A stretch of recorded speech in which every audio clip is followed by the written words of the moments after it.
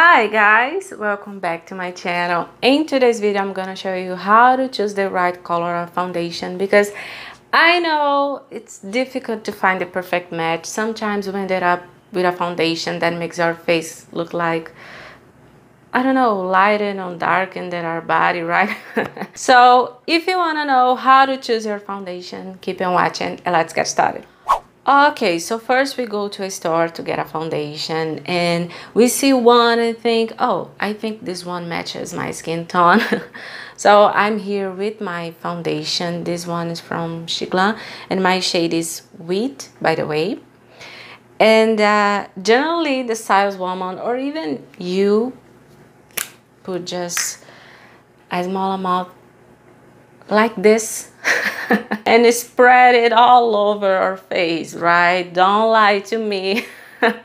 I know you do that. I still see some people testing the foundation on their forearm to see the color, but guys, this is no sense. I mean, this is an area that doesn't get sun exposure, and also we want to apply foundation on our forearm, right? So the right place to test it is on our face.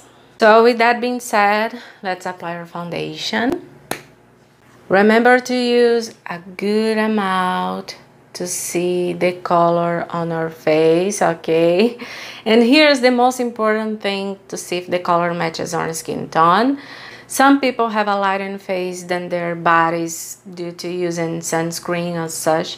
So I'm gonna apply it on my jaw, because I can compare both with my neck and face. So I apply it just a small amount. I tap it with my finger a little bit. And just that. You can apply it on your forehead as well, as we usually have a darkened forehead, do more sun exposure. And also on your shoulder. Why, guys? First, let me wipe my finger. So I'm wearing white, so it's dangerous. Remember what I said about the face being lighter than the body? So when I apply it on my shoulder, I make sure that the foundation matches with my body skin tone as well.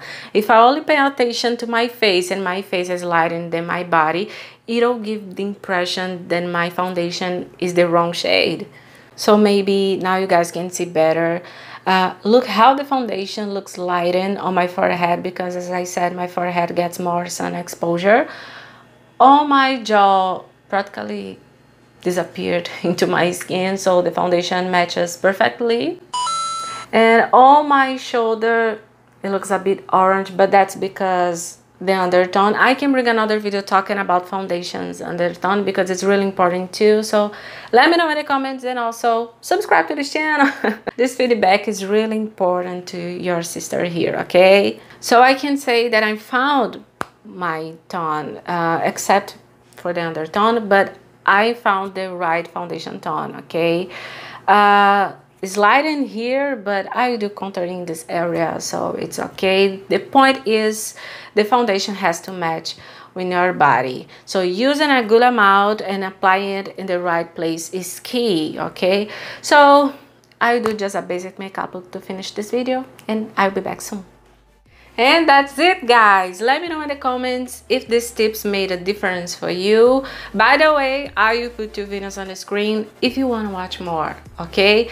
So that's all. Bye bye.